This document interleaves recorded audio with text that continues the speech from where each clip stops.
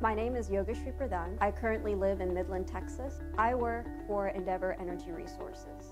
I currently have my bachelor's degree in petroleum engineering, and I am studying my advanced degree while working full-time at Texas A&M University with my master's in petroleum engineering.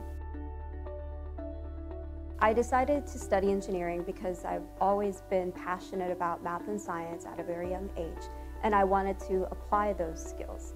After exploring math and science in elementary, middle school with math and science competitions and in projects, going to camps that encouraged engineering, I knew I wanted to focus on petroleum engineering or the engineering discipline when I was deciding where to go to college. What I love about my job is that I get to apply my technical skills or everything that I've learned in math and science and in engineering in school, and I get to take that from start to finish in those skills and how that impacts the business. Once I'm looking at how the math and science skills, how the problems that I get to solve impact the business or impact my job, and how it influences decisions for senior management, it's a truly a rewarding experience to see something from start to finish. For my work, I've lived in Houston, Texas, working remotely in the Permian Basin when I worked for Texas Oil and Gas Institute.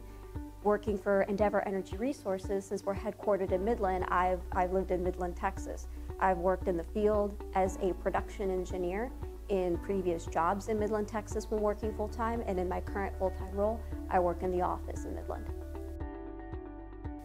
The advice that I would give to high school students of why they would study engineering is that you could look at your practical skills come to reality of whatever you've learned in the classroom in math and science.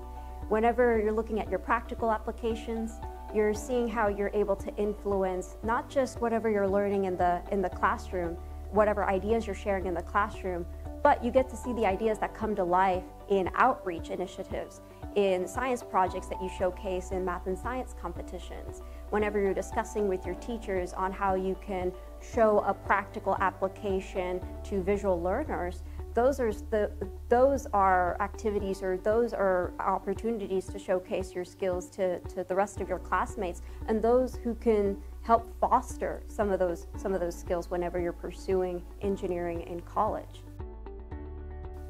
The traits that I would think that would make a good engineer is good problem-solving skills, good communication skills, good teamwork skills. It's a given that you have to be good at math and science, but focusing on your soft skills and how you can work with others to solve different problems, the project, the objectives, the goals that you end up coming together or you end up formulating together becomes bigger than yourselves.